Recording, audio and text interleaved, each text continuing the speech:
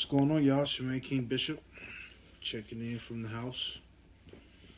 It has been, wow, man, about 4 months since I've done a video. And I want to kind of tell y'all what's been going on. So those of you who do not know me, because I can tell y'all, man, it's crazy. Like, I stopped doing videos. I stopped doing videos because I had a lot going on, trucking wise, not personal wise, but trucking wise, which kind of affects you personally, but it was mainly trucking, and I'll touch on that. But what's crazy is the subscriber list has went nuts since I stopped making videos. I'm trying to find my vape, y'all. I don't know where it's at. I'm gonna find it though. Everybody else take their time on videos. I'm gonna take my time on mine too. You know what I mean? It's around here somewhere. There you go. All right. So, channels went crazy since then, and so I want to kind of give y'all a heads up on what's been going on with me and kind of what happened. So basically, what happened is when I turned in White Lightning, which was, if those of you who do not know, that was my truck that I leased from Quality. Okay. I'm sorry, I had a little break, but I had White Lightning. I turned White Lightning in, and well, basically, this is the way I look at it. And now that I'm more experienced, I will tell you guys this with all confidence that I'm leaking juice.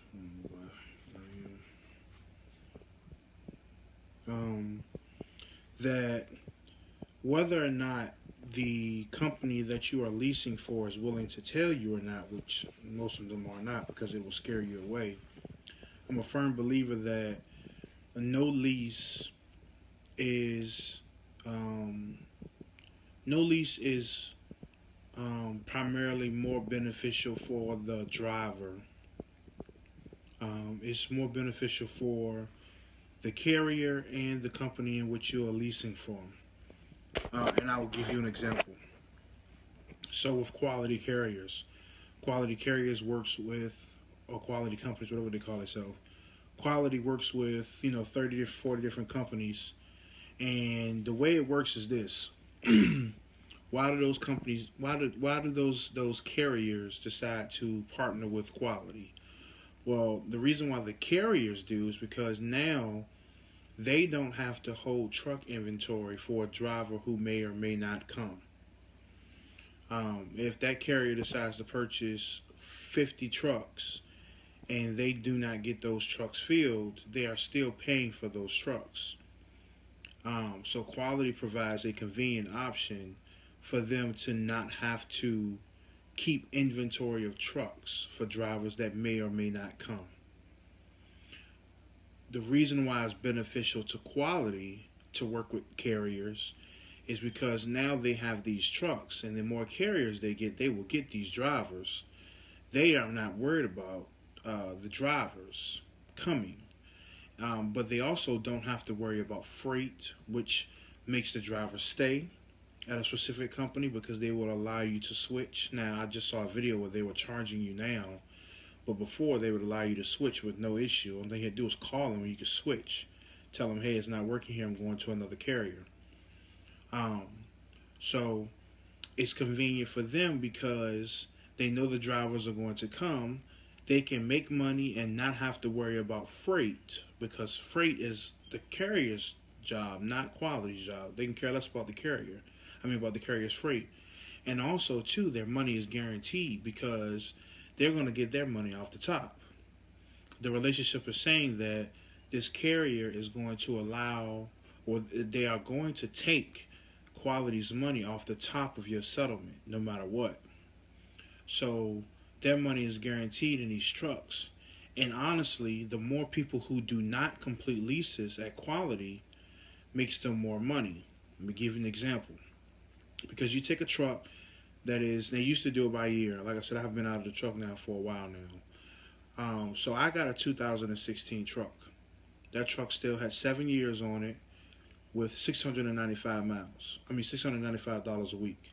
Well, the driver who got it first, who was a Western Express driver, who got it in 2015, had that same contract for $695 a week for 7 years. So he kept the truck for a year, year and a half, or whatever. He gives the truck back. Well, now quality doesn't say, well, there's only 5.5 years left on the truck. They say, no, why would we do that? We're going to give the next driver the same 7 years. Now, I got out of White Lightning. I kept all the chrome on the truck. I kept my LED lights. I kept everything that I put into the truck. Maintenance, everything was up kept. I cleaned the truck out very clean. The truck was very well maintained. As you guys know, I took care of my truck. But the next driver who got into that truck, which I'm sure someone in already, they got a 7-year deal for $695 a week. So it's more profitable for them if you don't complete the lease. Um, and that's the way it goes. So that's why I say it's, to me, you have to use the lease for what it's worth. If you find a good lease with a truck that you can eventually own one day, that's great. Um, they're just few and far between. It's not saying it's not out there, but it's few and far between. So use the lease. If you're in a walkaway lease, take the money you make from the truck, you put it away so that you can get out of that truck as soon as possible and get into a truck that you can actually afford to purchase.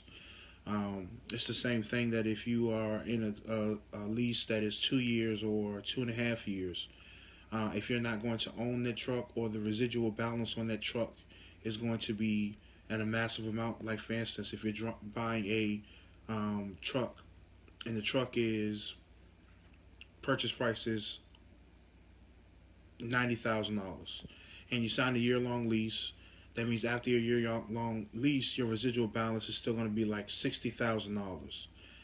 You say, okay, well, am I going to keep this truck after that? Or do I need to save the money I want to save so I can get into a truck that may only cost me $40,000, and it could be the same truck, the same year, same make, same model, same condition? That's a decision you have to make. So that's all I'm saying. Be wise with your leases. Now, um, would I lease all over again if I had to? Absolutely, because I have the right mentality to get in the lease, get out of the lease, and get what I need to get from the lease. Leasing is a great option. Don't get me wrong. For a person who is business savvy, who wants to be a business owner, who wants to be an owner operator, completely and independently an owner operator, and that doesn't have the financial backing or the credit backing. Lease, is nothing wrong with leasing. You just got to lease for the purpose. You have to lease with a purpose. So, with that being said, sorry, y'all. With that being said, just lease with a purpose. But outside of that, you guys know I turned in White Lightning. After I turned in White Lightning, I left Interstate, as you know, and I went to Great Wide.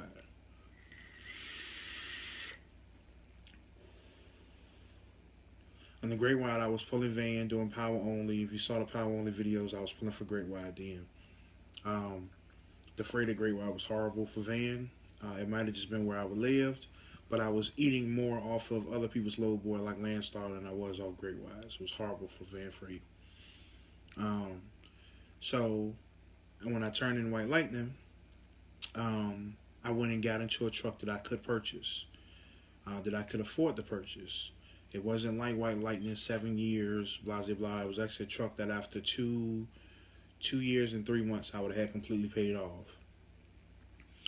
Unfortunately, the truck was having major mechanical issues that it would have been more beneficial for me not to invest the money in the truck than to keep it, unfortunately. So that lost time and money. So what I did was I went local, and I've been local ever since. I hate local work. If you have watched my old videos, then you know I hate local work. You work hard as crap local. The money is not as good over the road. But like I said, you give up the money to be local, to be home every day, which I honestly don't feel like you should have to choose between the money and being home every day. I think there should be a medium, but what a lot of times the gap is so huge that it kind of pushes you to say, oh man, I really like being home, or I really need to go back and make my money over the road. It's unfortunate that it is that way, but that's just the truth. So I've been local ever since. It's been about 3.5, 4 months now, um, and I don't like it. I was pulling a tanker. I was pulling asphalt and emulsion and oil, and I worked hard as crap, having to load all my loads, offload all my loads. They want you in the job early in the morning. They don't want you to leave. I mean, you're in there for a long. Are you getting paid by the hour? Yes. Does about an hour mean more money? In some cases, but if you know anything about hourly work at any point, at a certain time, at a certain amount of hours in a week, you stop making money. So, for instance, like my mark has always been somewhere around like 55 hours. After 55 hours, I stop making money. I start making like $7 an hour because taxes eat you up so bad. So, why am I going to go to work for 65 hours a week and only make another $70 than I would have made had I spent that 10 hours at home? Me, I come local to be home. I don't come local because I don't come local to chase money because I know I can't do it the same way as I do over the road. So it doesn't make sense to me to come local and work hard. So as a result of that, I made the decision to go back over the road, and I will be taking you guys through that process. So I wanted to post this video early so that you guys know that's what's coming up for me. Today is Thursday. Well, it's Thursday morning. It's like 4 in the morning. Thursday morning. I'll be leaving out of Virginia on Saturday, heading to orientation. I'll be driving.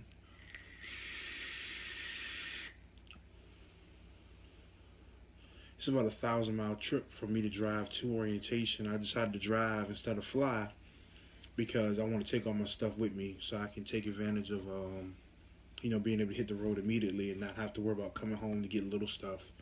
So with me driving, I can take everything with me, everything I need. Some of the small stuff like pillows and comforters that you can't take with you on the plane, but you can have with you if you drive. So that's what I'm gonna do. Um, and so that's what I'm gonna do. And I don't do the bus thing. I'll never do the bus thing again. I don't know if you guys remember, but I had some horrible bus stories. My first time going to night, and I vowed that I will not get on the Greyhound. I told this company I'm going with now that even if they didn't pay for the rental car, I would pay for it because I'm just not gonna ride the bus. I'm not gonna do it.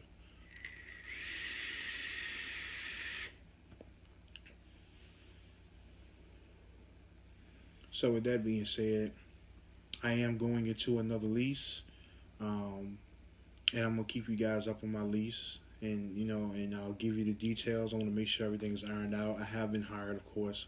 Got an orientation date. They've already rented my rental car, blah blah blah. But until I get in there and everything is smoothed out and I get into the truck, that's when I'll start letting you guys know information. But as always, man, I appreciate y'all for watching. I will check back in with y'all a couple days. It's man King Bishop, man. Keep subscribing, y'all. Love y'all. Peace.